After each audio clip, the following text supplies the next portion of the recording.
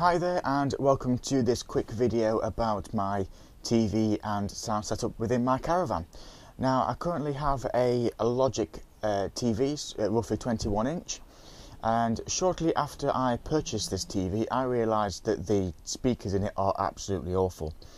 Now so what I did, I trawled the internet, and because obviously I do a lot of shopping away from caravan sites, I don't go on caravan sites very often, so I wanted something that was either powered by USB or rechargeable in some way, and I found something called the Juice Mini Bluetooth soundbar.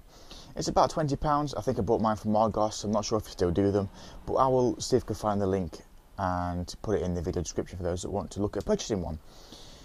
Now, it's currently plugged into the AUX port in the back of the speaker, and it is plugged into the headphone jack on the TV.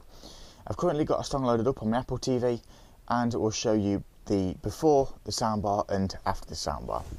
Okay, here it is without the soundbar.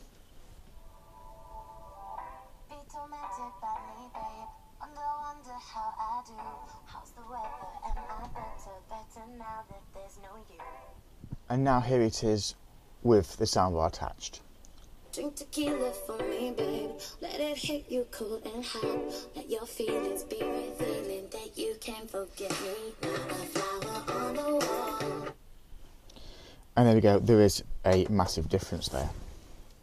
And that's basically it. I used a couple of tie wraps to hold the soundbar under the shelf, and luckily I do have a USB socket above it to plug it in to charge while I'm not using it. I always use it on the battery power when it's being used, because when you plug it in at the same time you get a bit more of white noise, you know, the from the speaker. At the moment you get a little bit of white noise at the moment, but so much so you can't actually hear it when I'm stood here right in front of it. Well, I hope you enjoyed the video.